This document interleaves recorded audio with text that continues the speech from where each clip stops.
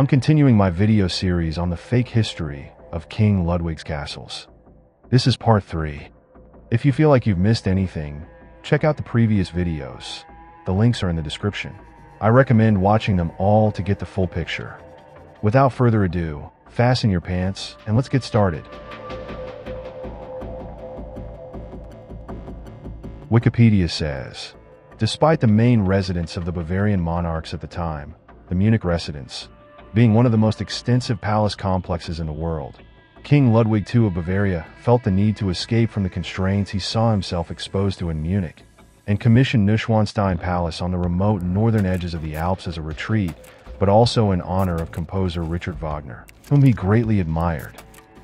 Among many other properties, Ludwig's family owned these in nearby Munich.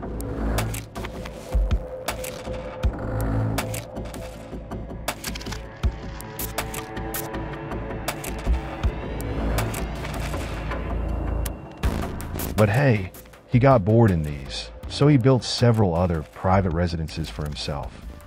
Wikipedia continues, Ludwig chose to pay for the palace out of his personal fortune and by means of extensive borrowing rather than Bavarian public funds. Construction began in 1869, but was never completed. The castle was intended to serve as a private residence for the king, but he died in 1886, and it was opened to the public shortly after his death. This castle, too, was said to be incomplete and intended as private residence, as if he didn't already have enough. At least that's what they tell the 65 million tourists who have visited Neuschwanstein.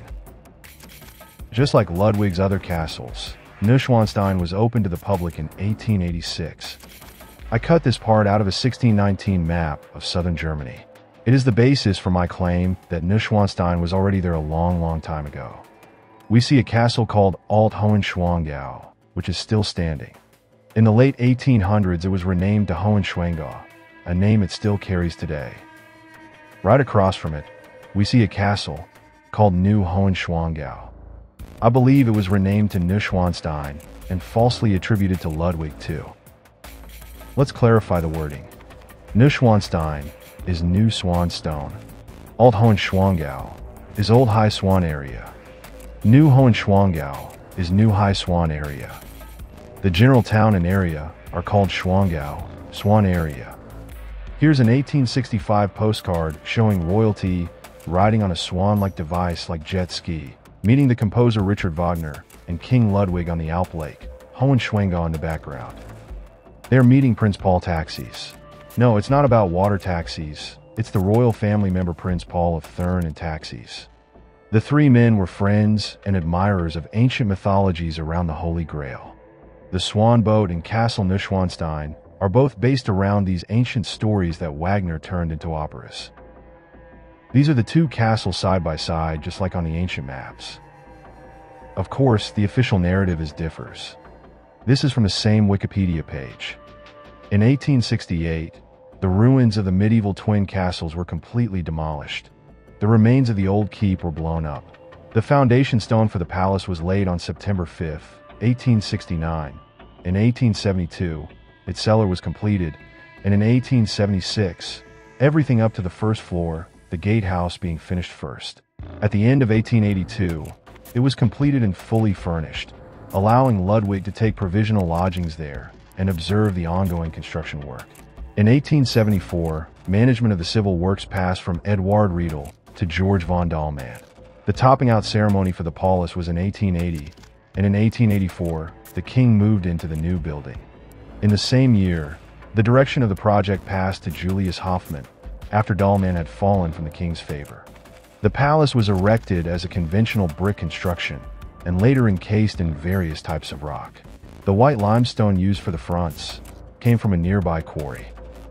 As so often with these new builds at the end of the 1800s, they were erected at the site of older similar buildings, of which photographs are mysteriously missing. After I had outlined this to my friends, one pointed out that there are pictures of the old castle that stood there previously. I asked him to provide old photos. He came up with this.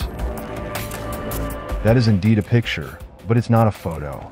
It's the only drawing I found, despite searching the internet for hours. It seems there is no photo of the previous castle or ruin, even though photography existed in Germany from 1820 onwards, and even though the area has been a tourist hotspot long before Neuschwanstein. There are no drawings of the previous castle, because there was no previous castle, in my view. The current castle is the previous castle. The caption on the drawing says that this is what the ruins are supposed to have looked like in 1832, but the picture itself was published in 1894, years after Neuschwanstein was standing. As if someone said, hey, people are starting to ask questions. We need to draw up pictures of the ruin we claim stood there before. But are there construction photos? Yes, there are. The same person showed me this picture. Again, doesn't this debunk everything I'm saying here? Once again, decide after you watch the whole videos. Obviously, there is no castle here, only scaffolding. Imagine having to construct on a steep mountain like that. Impressive. The caption says that this picture is from 1870 and that it was published in 1936. And this is the final product from the same angle, image taken in 1886. I'm curious to discover how men with chisel and hammer got all these materials up the narrow mountain road and built this thing. Upon closer examination of the construction photo, I couldn't help but wonder if it's a pre-excavation photo. Compare these two photos. The mountain looks higher before construction than after, also in comparison to the lakes in the background. It wouldn't be the first time a building dug up out of the mud is presented as newly built by late 1800s hustlers. Unfortunately, I didn't find any other photo from that angle of before construction, so it's hard to say. But here's a photo from midway construction that potentially proves my point. Look very closely and compare to the previous photos. Just one example of several. The piece I have circled in red is still covered in dirt on the midway photo. It's protruding from under the earth because it's buried there. I'm not presenting this as proof, just as something to consider. If you guys find this video interesting, I'll make a part 4.